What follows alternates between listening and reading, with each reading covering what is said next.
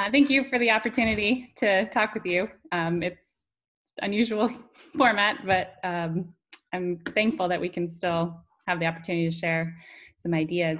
So I'll go ahead, and I often forget to start sharing the screen, so hopefully get that going. All right, is that showing okay? All right, great. So the work I'm wanting to share with you today has been work that I've been doing over the last couple years, I guess 4 or 5 years now, but focused on the Midwestern part of the US in this loess, looking at the geochemical and hydrological fluxes.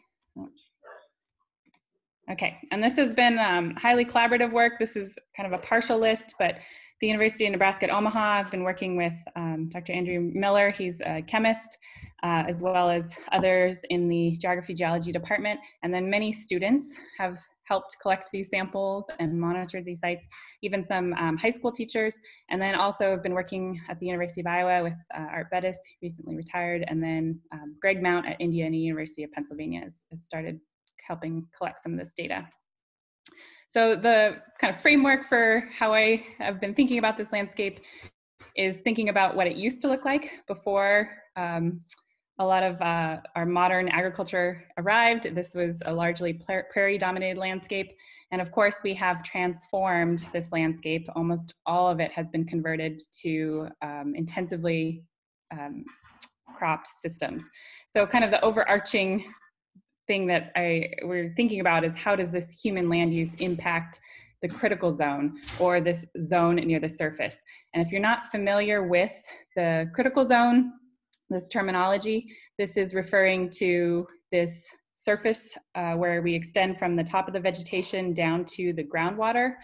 And it's where rock meets life, but this is that zone that's supporting most terrestrial life. So we have the organisms at the surface and the organisms in the subsurface, but it's this atmosphere, hydrosphere, geosphere, and biosphere kind of intersecting. And so this cartoon here just shows kind of what a classic slice of the critical zone might look like if we could extract a cross-section. We see vegetated, perhaps a forest or kind of meadow system overlying a groundwater and then a solid rock system. I keep having events.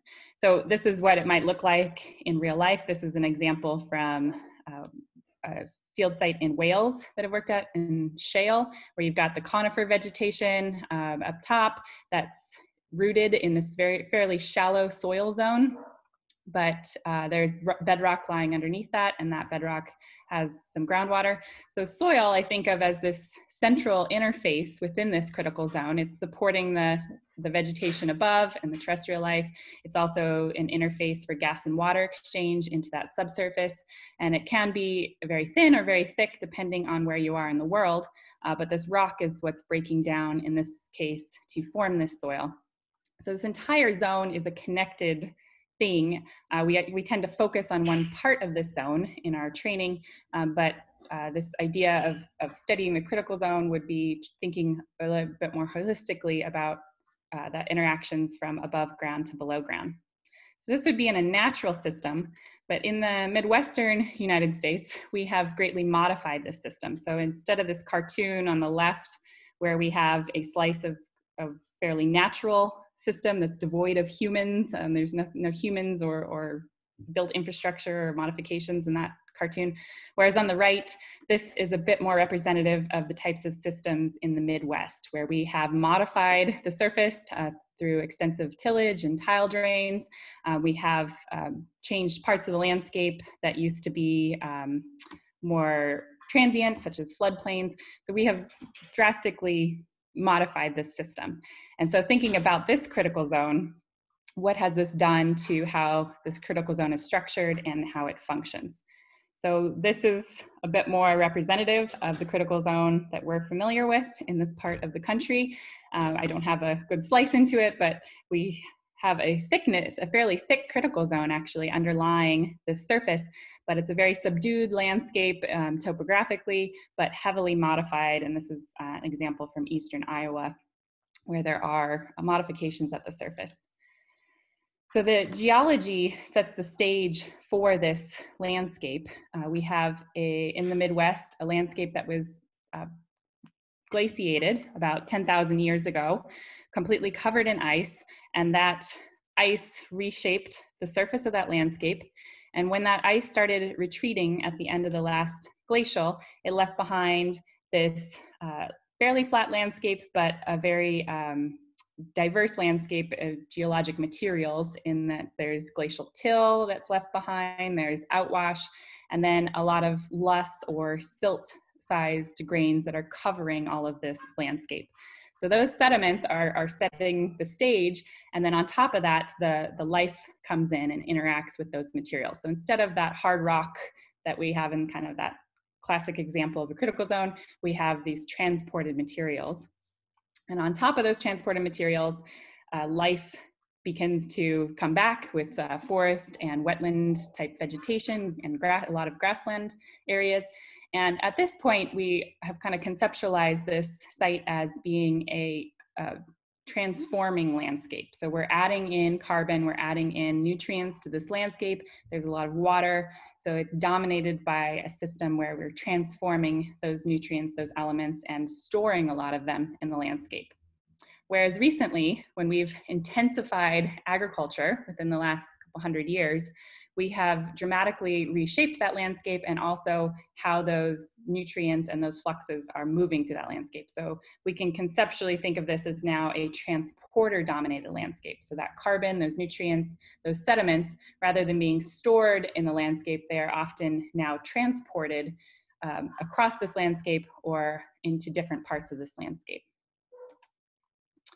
So this framework here, thinking of this intensively modified critical zone, an intensively managed critical zone, we have a lot of factors that are all interconnected. So we have pools of carbon, we have soil, we have water, we have nutrient fluxes, and then all of the vegetation, the ecology part of this. These are all interconnected, they interface within this zone, but are moving at different scales or transforming at different scales. So that's one of the things we've been thinking about is, under natural systems, there would be a certain rate of transformations, but under intensive agriculture, the goal has been to overcome those rate limitations of those biogeochemical reactions in order to maximize crop production. So these incredibly productive landscapes, that has been our goal, is to use them in a way that under natural circumstances would be much slower transformations. We need those transformations to happen more rapidly to get the high productivity.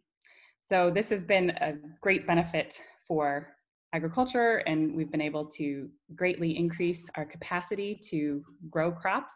Some of the downsides to this are well-known nutrient fluxes to water bodies. So instead of storing these nutrients on the landscape or in the vegetation, they are getting into the water. There has been significant soil erosion, so loss of those sediments. And then ultimately, this leads to questions of sustainability. So are we going to be able to sustain this high intensive land management into the future? Or is there some kind of limit to that high productivity that we're going to encounter because of changing this function in the critical zone? So within this region, this work has been part of a larger critical zone observatory program funded by the National Science Foundation. And this program funded a series of sites across the US with the idea to study this entire critical zone, from that vegetation to the groundwater down below, and think of crossing those disciplines and looking across those interfaces.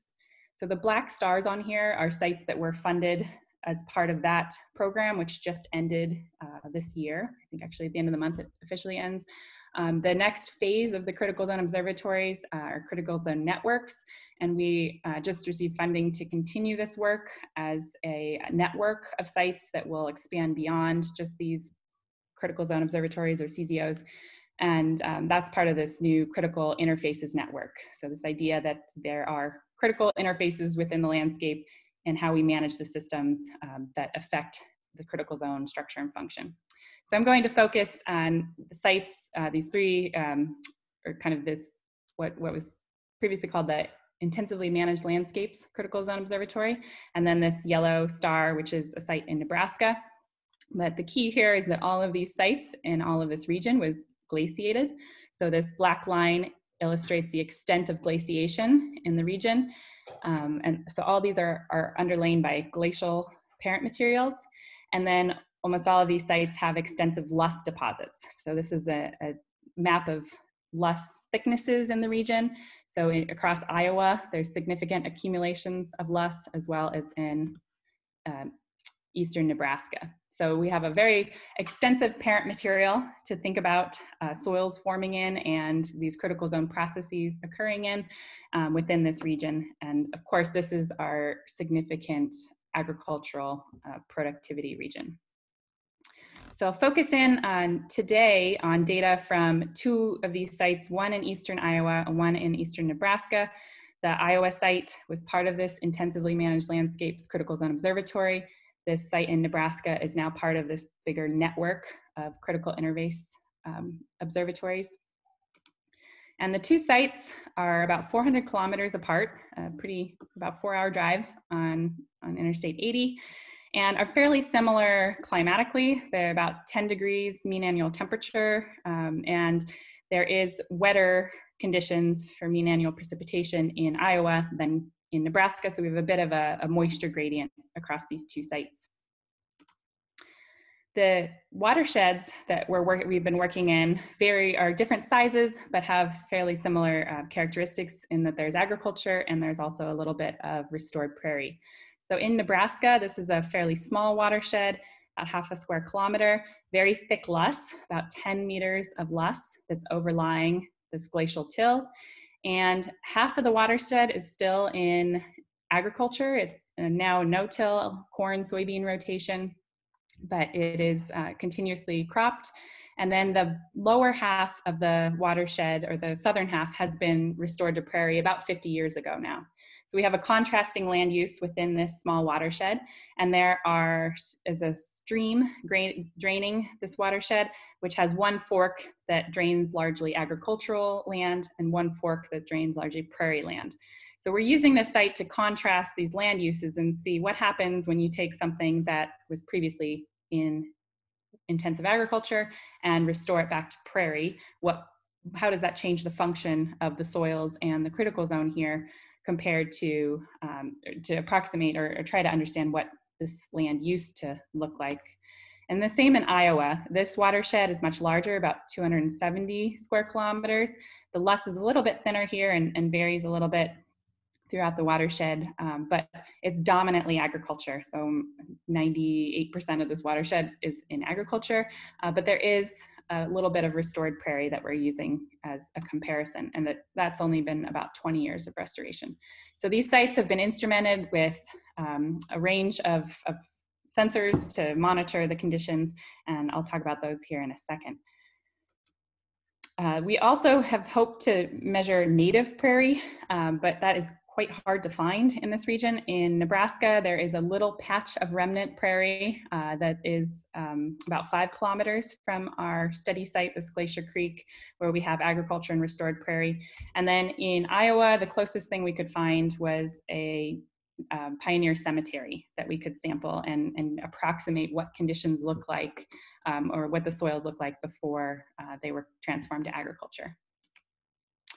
So the overarching question here that we're trying to study through looking at these sites with different land uses is, how does that change in management at the soil surface? So what we're doing in the very upper, less than a meter of the soil, how does that change not only what's happening at the surface there, but also the water and the fluxes of sediments through the entire system?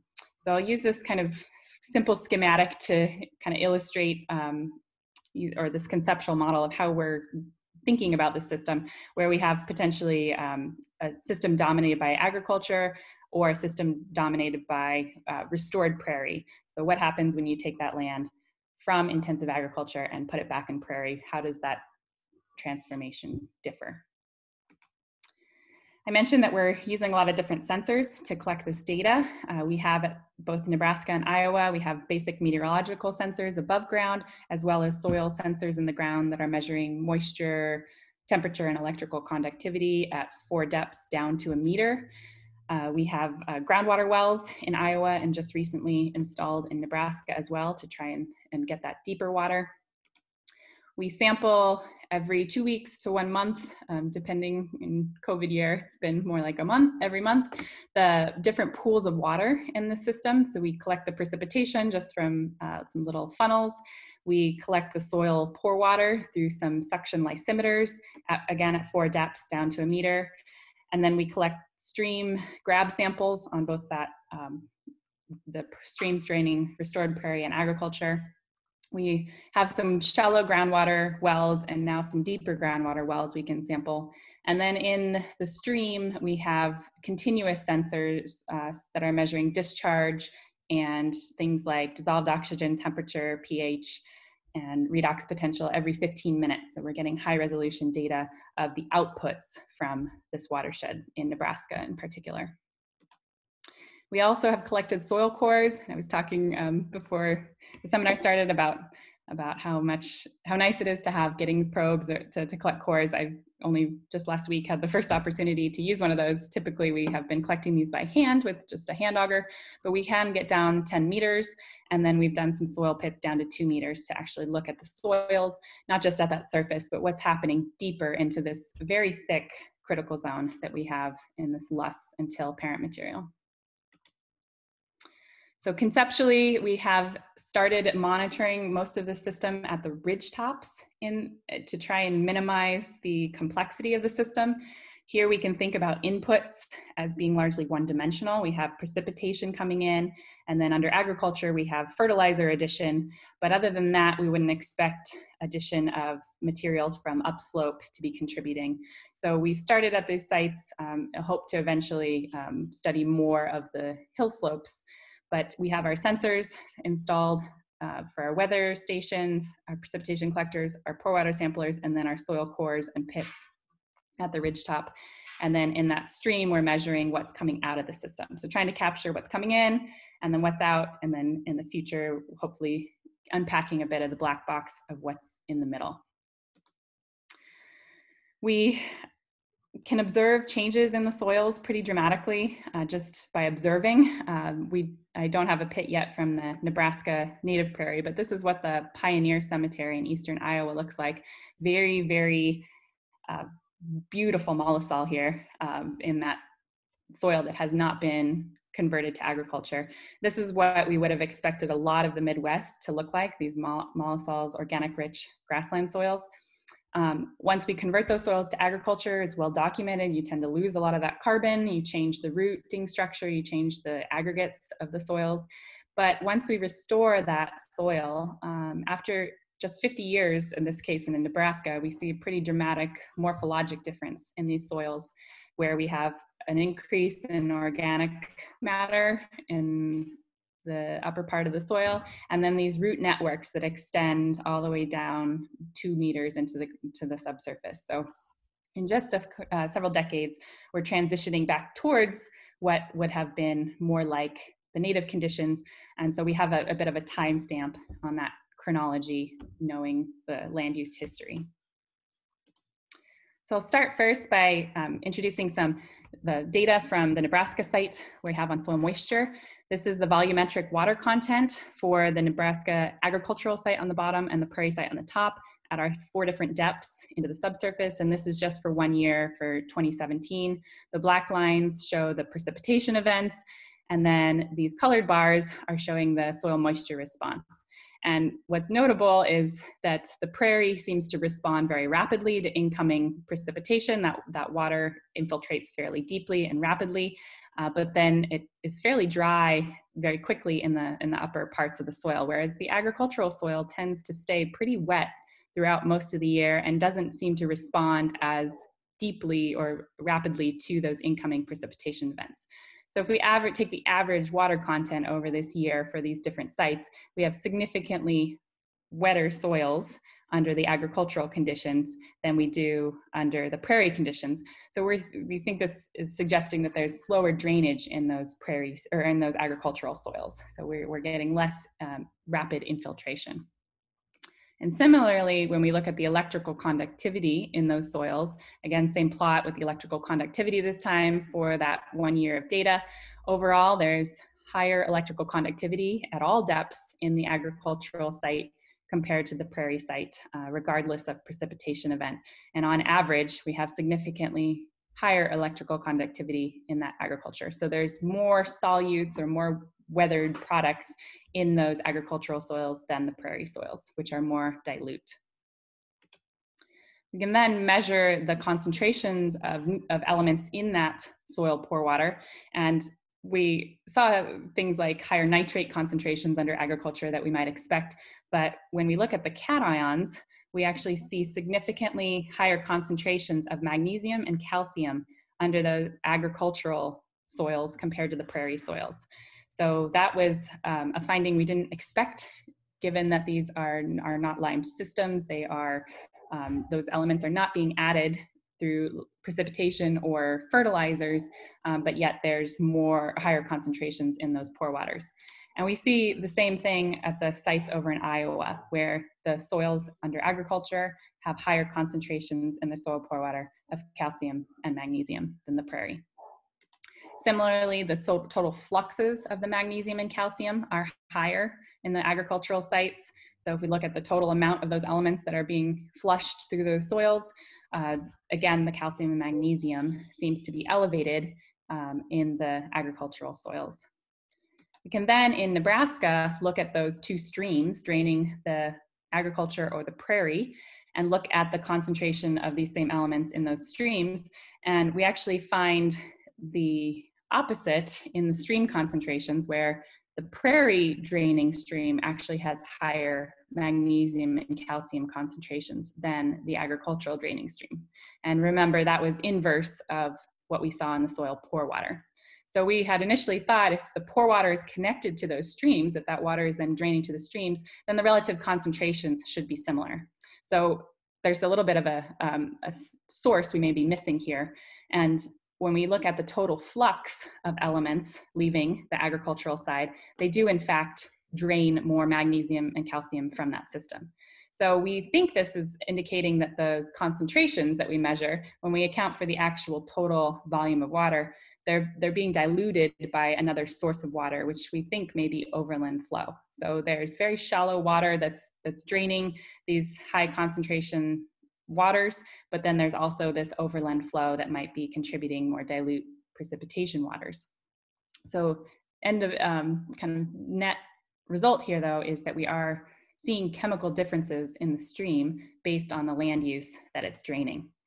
So this builds our conceptual model where we think we might be seeing under agriculture this fairly slow infiltration and shallow infiltration of water that then leads to fairly shallow flow paths to the stream, where we're picking up that enhanced calcium and magnesium flux. Whereas under the prairie system, we are getting more rapid and deep infiltration, and we think that that water may be taking longer flow paths to get to the stream rather than taking a short, shallow path. We think that the mechanism driving this change in hydrology is probably due to the change in soil structure that's associated with that land use. So under agriculture, there used to be tillage at the site, even in Nebraska. There no longer is, but even with that minimal or no-till system, we do not build much aggregate structure. We don't have the rooting networks that are creating pore space, whereas when we restore that prairie, we get the rooting enhanced, and that's the restoration of that soil structure. And a little bit of data we have now that confirms what we're seeing morphologically. We have wet aggregate stability for the upper 2 meters of these soils, where in Nebraska, the native prairie and the restored prairie, they have a very high percentage of wet aggregate stability compared to the agricultural site, and that aggregate stability it rapidly decreases below the upper 10 centimeters. So we have almost no soil structure that's water stable, whereas that restored prairie is actually approximating what we find in a prairie that has never been used for agriculture. So this change in land use causes this change in structure, and that's now changing how the water's flowing through. We're also seeing some evidence through some electrical tomography surveys. These are electrical resistivity. This is work with Dr. Greg Mount, where we're using electrodes or metal poles, little poles that go in the ground across these transects. You can see these transects in green from agriculture over to prairie, and then some slope parallel transects that we've done. We stick the metal rods in the ground, apply some electrical current, and the resistance of the materials to delivering that electrical current gives you some information about the subsurface, both the materials that are down there and also the saturation state of those materials.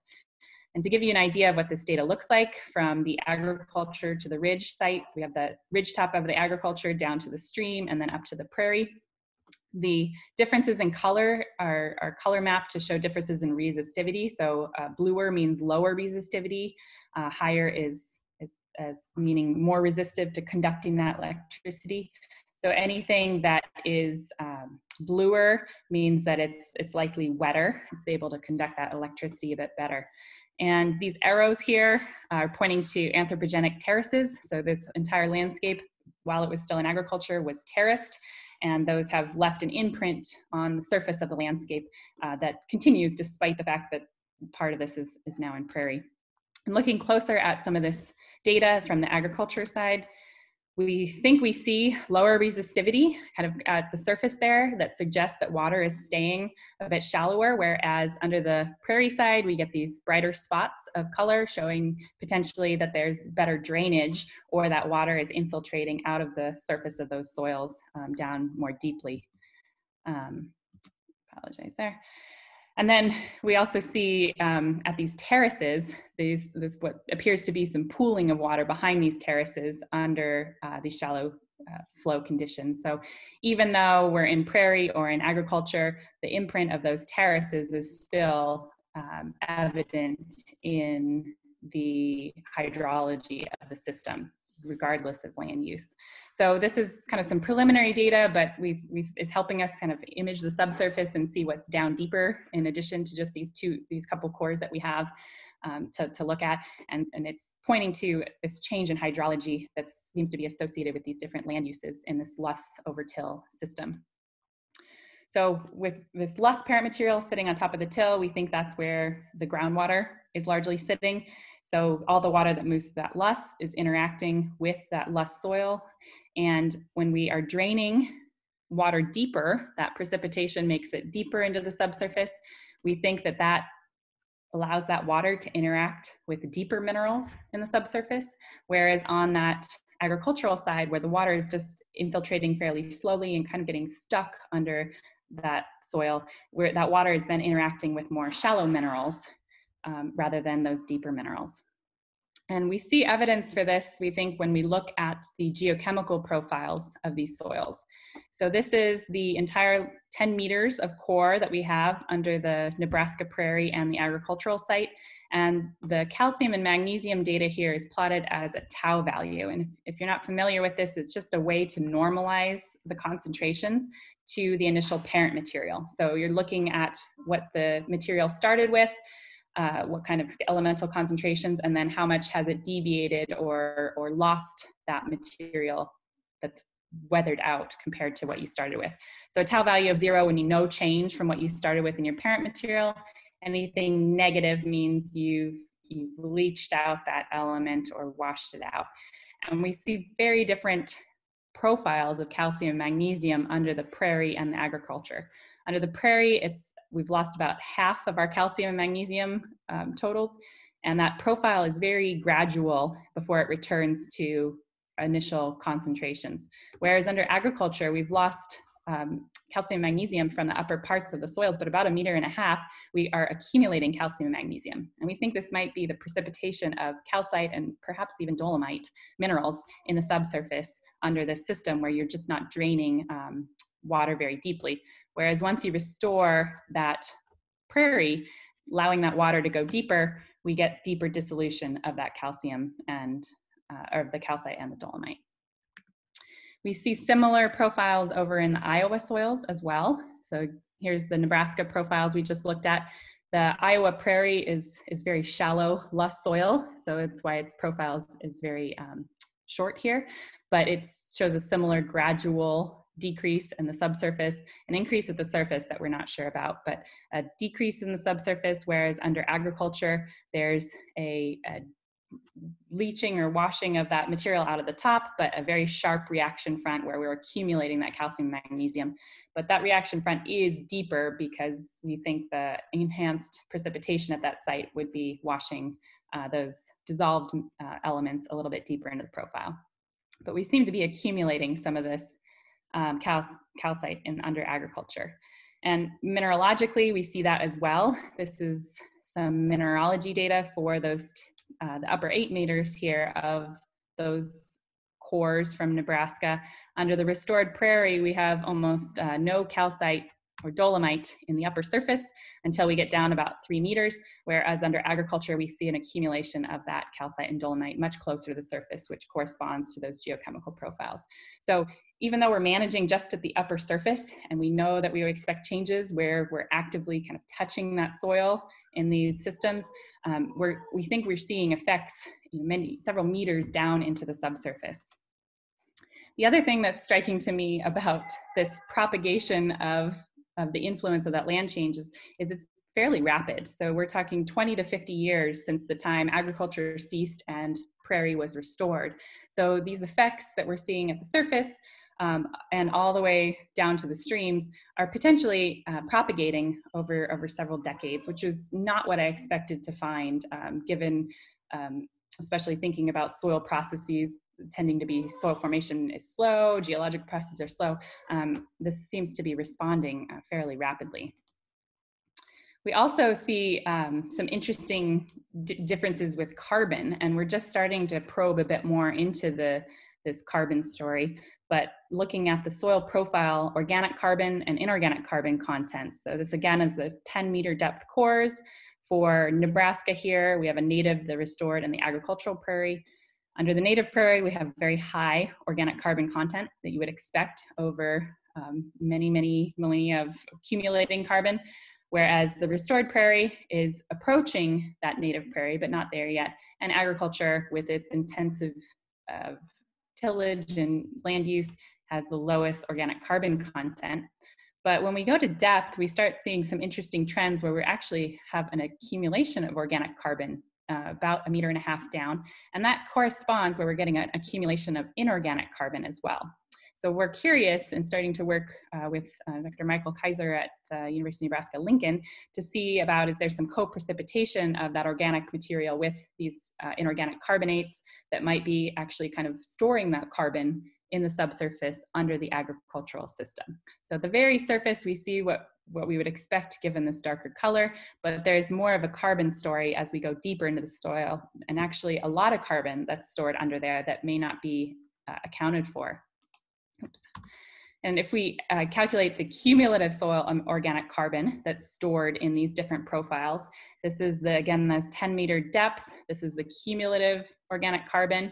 So if we calculate just the upper meter, which would be, most studies tend to go only the upper, maybe 30 to 50 centimeters, but counting for the upper meter, we would expect, as we would expect, the native prairie has stored more carbon there compared to the restored prairie and the agriculture. But then as we go deeper, because of that organic carbon that seems to be at the same depth as that inorganic carbon, we're actually potentially storing cumulatively more organic carbon under that agricultural system. So what I'm intrigued to think about is that change in hydrology, is that somehow allowing deeper carbon to be oxidized or moved out of the system or relocated within the system compared to that agricultural system, which is just not allowing the water to drain. And we've started trying to probe what the role of biota might be in driving some of these changes that we see in the subsurface. This is some data from the Cornell Soil Health Lab, looking at, can we use some of these soil health indicators to help us understand what might be abiotically versus biotically driven. This is active carbon here again for that upper 6 meters of these soil profiles. This active carbon is just the readily oxidizable carbon that we would find in these soils. Again, at the surface, as we would expect the native prairie has more active carbon compared to the restored and the agriculture, and this drops off rapidly in the agricultural system. That restored prairie is getting much closer to that native one than the agriculture in just that short time. But when we look at respiration, in the subsurface, there seems to be an interesting bulge here under the agricultural site where there's higher respiration down at that kind of meter and a half, where we were seeing that accumulation of organic carbon. So don't know yet how much of that might be driven by biota that are somehow processing that carbon or playing a role in transforming that carbon at depth, but there's interesting things happening beneath that surface. And so if we had just stopped at the surface and hadn't looked deeper, we might not be able to tease apart what's happening deeper into this critical zone.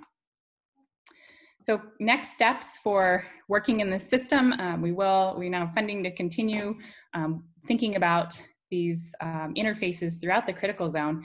And the first thing we'll be working on is looking at some groundwater pools. So we've measured kind of the inputs, the shallow soil, and then the stream.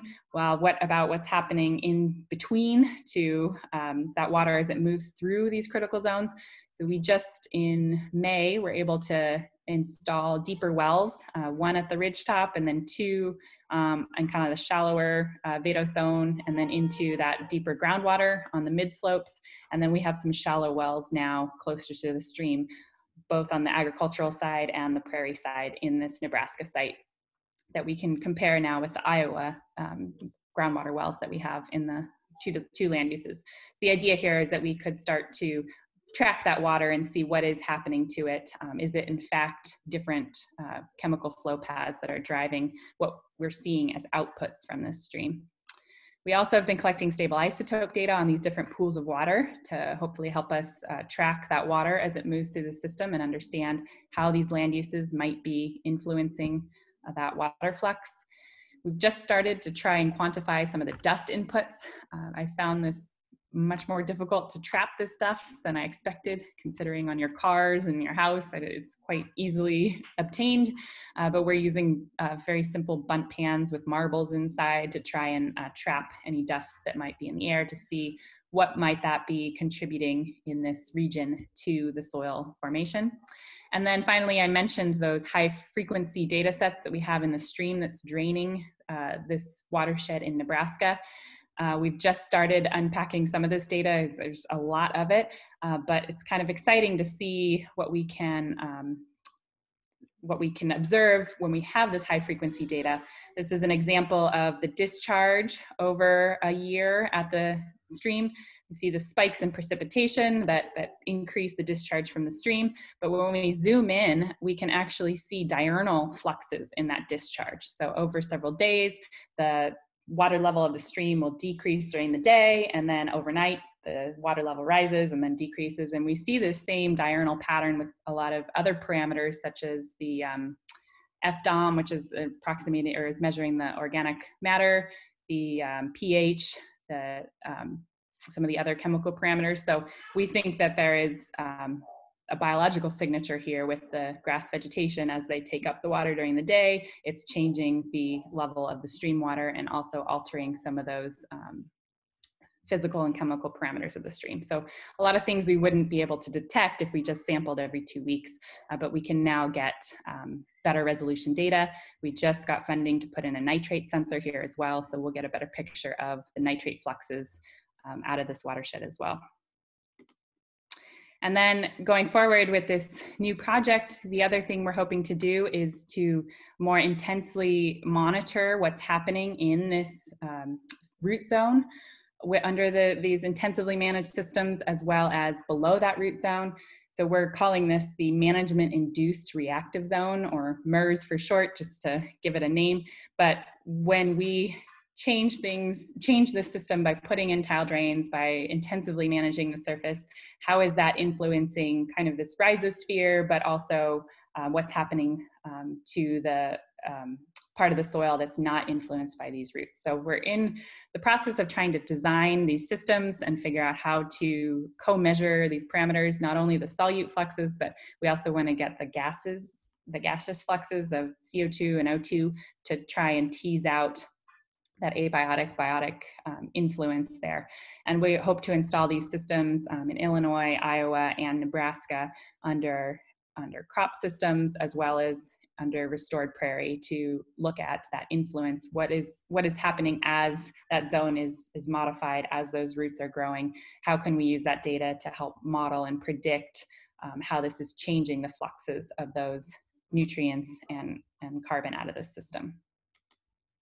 So just to summarize kind of our initial kind of conceptual idea of how we're thinking about these intensively managed landscapes, we think that this agricultural land use, we know that it is greatly modifying the surface, and because it disrupts that poor connectivity in the surface, that changes that soil hydrology. And it's not just affecting the surface of the soils, but it's influencing much deeper into the soils and even to the streams that are draining these watersheds. So this soil poor water and stream chemistry that is kind of feeling the effects of this land use.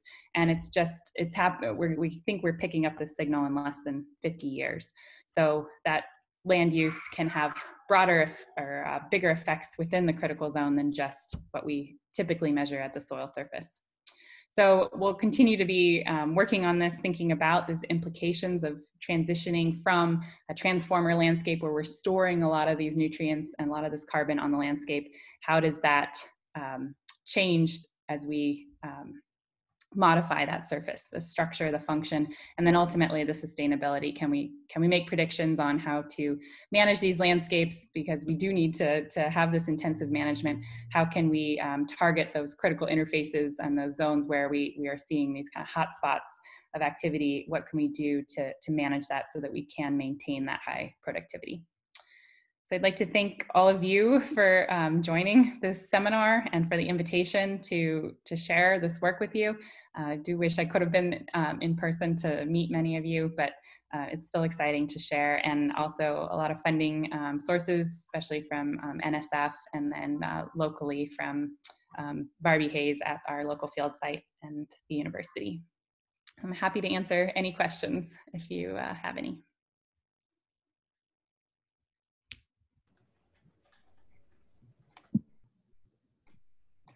Yeah, so hey, Ashlee,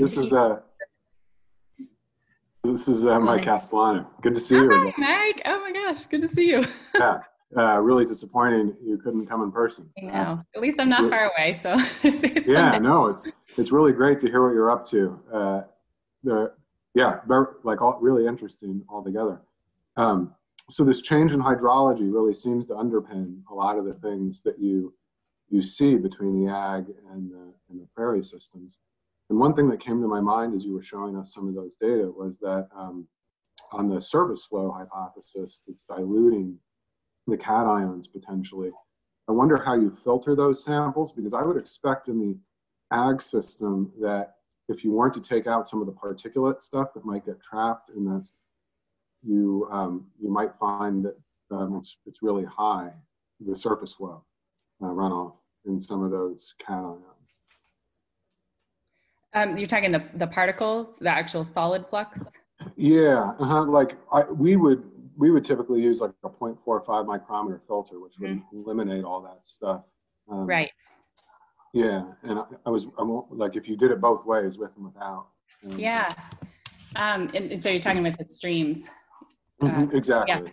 Yeah, no, that's a good point. We do filter with 0.45 so that we are missing the particle flux out of there. We have data of the total solid flux from those stream sensors, and there is higher solids flux out of that agriculture side compared to the prairie, but we haven't chemically measured those yet. That would be an interesting thing to do, to filter out those particles and actually look at what geochemically they look like.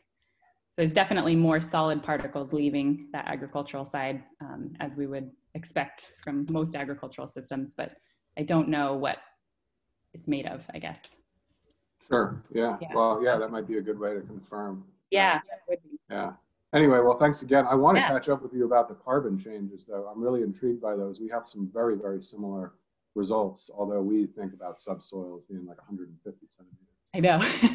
I used to as well, but I've gotten really good at augering deeper than that. So I kind of get excited about looking at that deeper part. So I would be very interested to share or to see what you're seeing. And that's a little bit my question. Is this anomaly? Is this just happened to be the few sites that we've sampled, or is there something more systematic due to that,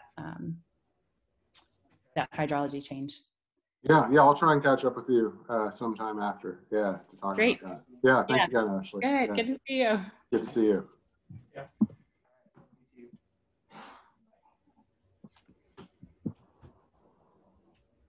Any other questions to Dr. Dere? Hi, Ashlee. Hi. My name is Bob Horton. Hi. I'm in soil science here at Iowa State. Great. Yeah, I followed what you said about the, I believe, calcium and magnesium, looking at different concentrations, but I didn't quite catch how you determined the fluxes of calcium and magnesium. So that was based on the volume of water that we extracted from those different lysimeters, assuming a fixed area over which those lysimeters are sampling the water. So we just use that area and the volume of the water to look at how much, what would the total flux would be. So how much area would be one lysimeter, like a cross-sectional area? We assumed 25 square centimeters based on the dimensions of the lysimeter that we used, the porous cup or the suction cup lysimeter that we used.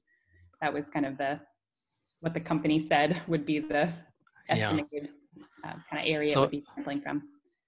So just in general, it's hard to get fluxes accurately. And there's the spatial variability of the flow velocities through porous media is huge. Yes. So it's hard to extrapolate from small measurements to the bigger scale. That's just one idea. Yep. A second topic I wanted to ask you is, like the last one, you were showing some variability in your stream flow. Is that it? Diurnal variability. How deep is the stream? Do you know? It's only about 1 meter deep. It's a very small stream. Okay. And so it's a perennial, it's a perennial stream, but it's fairly small first order stream. And we see the same diurnal patterns in the shallow groundwater wells. We have the data loggers in those wells, and they show the same kind of magnitude of fluctuation on a diurnal scale. Okay. Yeah, 'cause you mentioned about maybe a biotic effect from maybe transpiration and on and off. I was just going to mention that I've also seen some work more from irrigated agriculture. So it's probably shallower, ponded water, but diurnal temperature variations showing different fluxes of water because the temperature is affecting the viscosity, and which is part of the hydraulic conductivity. I've seen that. I don't know that would be a factor for you, but I wanted just to mention it to you today. Yeah, that is there's certainly temperature variability. I'll have to go back and look at that. Yeah, I think they've seen this in forested systems with this diurnal transpiration signal, which is what we were thinking is likely the best explanation here. But yeah, I hadn't thought about the viscosity change. All right, thank you. I enjoyed your talk very much. Yeah. Thank you. Thank you for your questions. Ashlee, this is Sotirios Arkontoulis. I have a question about the soil moisture. Some very nice results with the moisture at different levels. And my understanding is that the main conclusion is the lower topsoil moisture is because of the higher infiltration and higher drainage. Right. And my question to you is, what's any good reason to eliminate the factor evapotranspiration? Yeah, that's a good question. We do have data on evapotranspiration because of the weather stations that we have above, and what we measure is it's slightly higher evapotranspiration from the agricultural side compared to the prairie, but it's not, and it may be that I'm not analyzing statistically the best methods with that data, but not a significant difference, at least the way that I've analyzed the data. I suspect there's a more sophisticated way to statistically separate out. But the evapotranspiration between the two sites is not a huge difference, which I kind of thought it would be bigger, but it doesn't seem to be that could explain entirely the differences that we're seeing in the subsurface moisture. So there. I would expect the other way around, more evapotranspiration with the prairies. Right, and we don't see that big of a difference, and so if I remember correctly, it's actually, I was slightly higher from the agricultural side. I'd have to go double check that, but not enough of a difference to, at least based on those weather stations and just I think Penman-Monteith kind of basic calculation, not enough of a difference to account for that much difference in soil moisture. Thank you. Thank you. Ashlee, this is Marshall. Hi, Marshall. We're having a Penn State reunion here. I know, this is great. I really enjoyed the talk. The one thing I kept thinking about, you had some really cool findings. The one thing I kept thinking about is what role does erosion play in a lot of your findings, right? Because you had a lot of these reaction fronts were more shallow in the ag system. Is that just because there's been more erosion of that surface soil? And are you all planning on measuring erosion rates any ways, or? Yeah, no, that's a good question. That was my initial thought, was that maybe it's just eroded away, but it would need to have eroded over a meter of soil, almost 2 meters of soil, to account for those different depths to those reaction fronts. And so it's possible, it certainly is possible, but that in those 50 years since agriculture ceased on the one side, that magnitude of erosion just didn't seem, especially in that terrace system where we're at a ridgetop topographic position under minimum no-till system. It seems less likely, but it is a possibility. The other thing is we're measuring the solids fluxes out of the stream here, and they are higher on the agricultural side than the prairie, but they are not anywhere near what's measured in other agricultural systems. So there's a bit of a buffer strip. There's the terracing, and then there's a buffer strip right next to the stream. So on the net, it seems that the sediments are being trapped on the hill slope, not entering the stream, but there's not evidence for a lot of erosion as from a sediment flux standpoint or from a surface morphology kind of standpoint. So it is possible, but it seems like it would have to have had a lot of erosion, and that we would be seeing that accumulate somewhere or leave the system.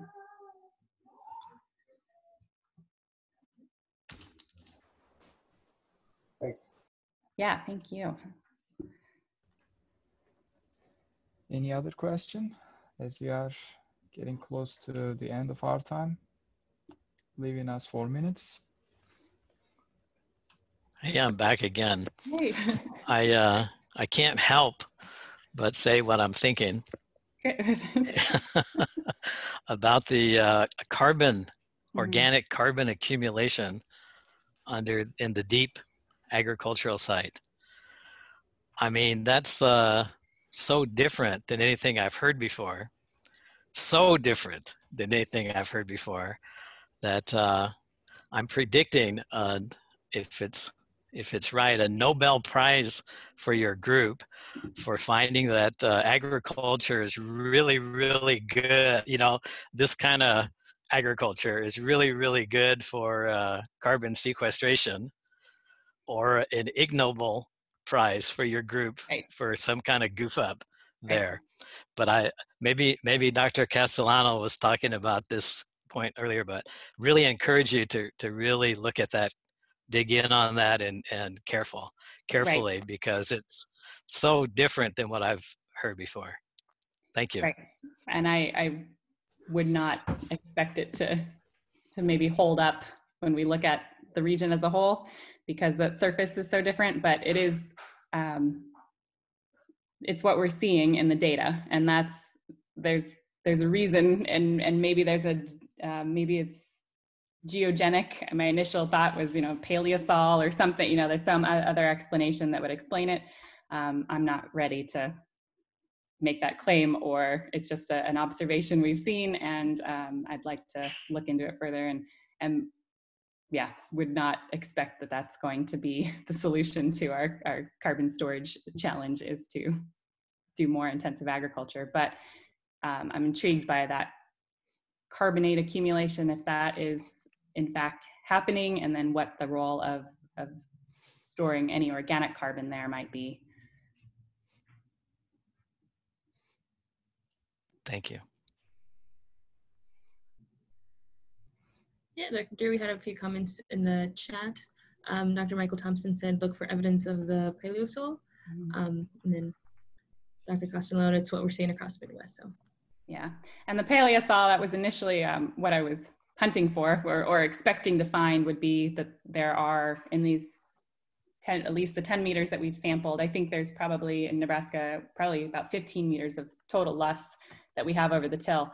I thought there would be clear evidence of paleosols in the particle size distribution, in the carbon distribution, but I haven't found what I understand to be paleosols, but would appreciate. I've not worked extensively in paleosols, but it's not been, I have not found much evidence to point to that's what's different in the profiles. Not yet.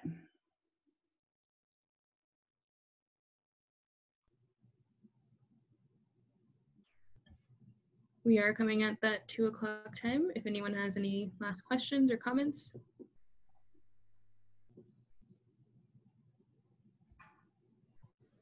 So thank you once again, Dr. Dere, for giving us that amazing presentation.